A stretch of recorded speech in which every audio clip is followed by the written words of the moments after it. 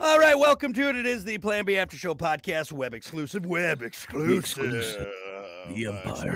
The Empire. Can't believe you thought that was McLovin. It's doing McLovin. That. I'm serious. Yeah, ridiculous. Real trap shit. Yeah, ridiculous. That was really, I took a jump. Anyway, let's get to it. We'll get social with what's trending today, October 10th. Let's see. Here's what's kind of going around the Twitter spheres and the Googles and whatnot. After a game-ending fumble, people are critiquing the quarterback sideline interaction with Broncos coach Sean Payton. Obviously, they're talking about Russell Wilson. Him and Sean Payton got into it. I know. I didn't see it. I didn't see what happened. I didn't either. I'd have to go watch. Hey, fuck you, motherfucker. Yeah, were they pissed off at each other? Were they fighting? Yeah, probably. I heard a lot of rough things about Russell Wilson over there. Him having his own office in the locker room. I guess the players are just kind of fed up. Here's the problem, though. He's not performing. He's not performing well enough to be that guy, to be that prima donna. So he might need to take it down a notch or two, Mr. Wilson. You don't see him in too many commercials anymore, do you? No. Yeah. Bronco Nation, roll out. Whatever. Roll out. Bronco Nation. Yeah, his whole team was making fun of him for Christ's sake. Yeah. You got to perform. That's the scary thing about commercials. I always use Baker Mayfield as an example. Before he, went to the NFL and started winning, he was doing commercials. I'm like, dude, you're setting yourself up for failure.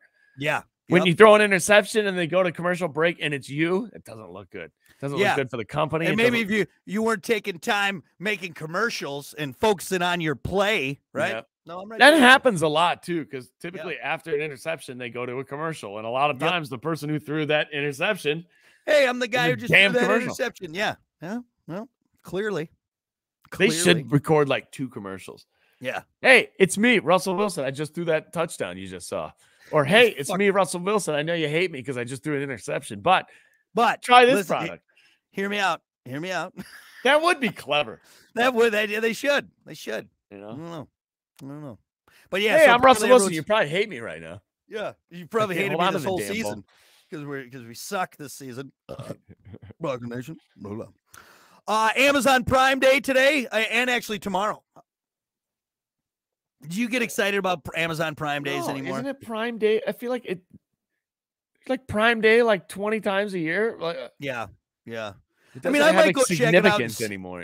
There's the problem is there's nothing that I truly need right now, but they got the shopping deals going on. And another thing, is there ever a deal? I don't think I've ever done Cyber Monday where I'm like, dude, no, because it's the same thing like when you go to Kohl's. Oh, you saved this much. No, I didn't. Shut up. The original it's always that price. The original price was not $150 and I got it for $30. Okay. That's not a good business plan, Kohl's. You got Kohl's bucks. Shut up. You can't just say that. I'm going to start doing that at garage sales.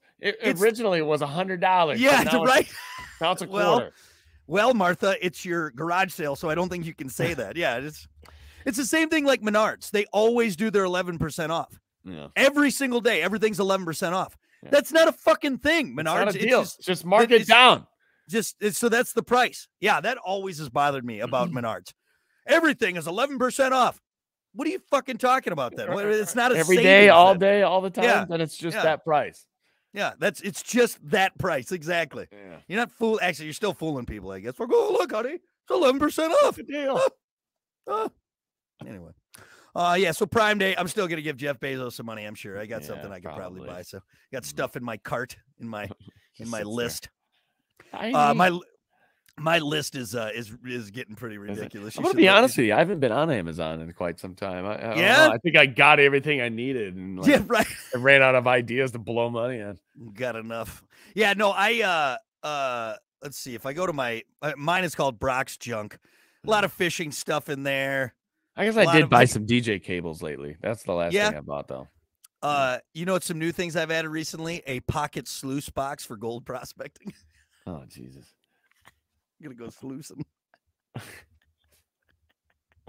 What? How do you even think of that? What? Because I've been watching Yukon Gold on Quest, and they all have sluice boxes. Which, you know what? Did I have this conversation with you real quick? Really, we need to stop like promoting like Yukon Gold and Alaskan Gold and Gold Hunters. Dude, it's terrible. Like you watch them like blast away at Mother Nature with this big hose just so what we can get gold to make jewelry and it's pretty fucking when you think about it. Like we are affecting the planet, digging up the earth, man, and the surrounding like area so we can get gold. All right, like it's pretty fucking terrible when you think about it. Yeah, why is it so valuable? Because somebody one day said that's. I mean, I get it. It's extremely rare, and they're probably using it for Well, there's gold and computer components and everything like that. I know that, but otherwise, though, people are also getting it on their teeth. And exactly. Rings. Right. It's like, okay, if you're telling me, look, we need this for life-saving equipment. Okay. All right, well, let's but when I'm watching some guy using a bulldozer to just rip up the earth, it's kind of like, yeah. I haven't seen that show. That you watch that show a lot. I when I don't want to just go aimlessly through Netflix and not find anything after an hour, I'll throw on Quest and everything like that, and watch like Swords, Life on the Line, which is a sword fishing, fishing show or whatever and all that shit. So anyway, classic male shows Sunday morning. Fantastic. But honestly, that's pretty much it. So what's going on? So we did it. Hey, 6 minutes we did it. Good enough for our 3 people that'll watch us. All right, we'll see you guys next time on the Plan B After Show podcast, web exclusive. Later.